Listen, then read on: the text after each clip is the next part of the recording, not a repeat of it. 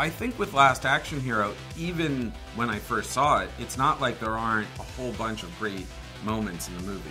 There's a couple left over from our draft, but there's also the dogs that form a pyramid, and everything with Charles Dance is great. I mean, there's a lot of really good things in the movie.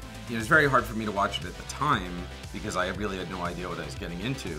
But looking back on it, I mean, the Hamlet sequence, you know, I finally kind of got to do what I was trying to do in Last Action Hero in Ready Player One, because The Shining is almost a little mini version of Last Action Hero.